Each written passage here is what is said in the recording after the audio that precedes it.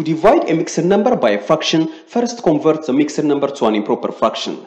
To convert 6 and 2 over 3 to an improper fraction, first multiply 3 and 6. 3 times 6 is 18. Then add 18 to 2. 18 plus 2 is 20.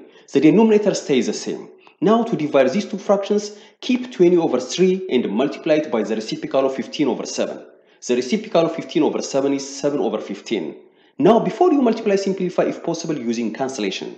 20 can be factored as 4 times 5. 3 and 7 are prime numbers, so they cannot be factored. 15 can be factored as 3 times 5.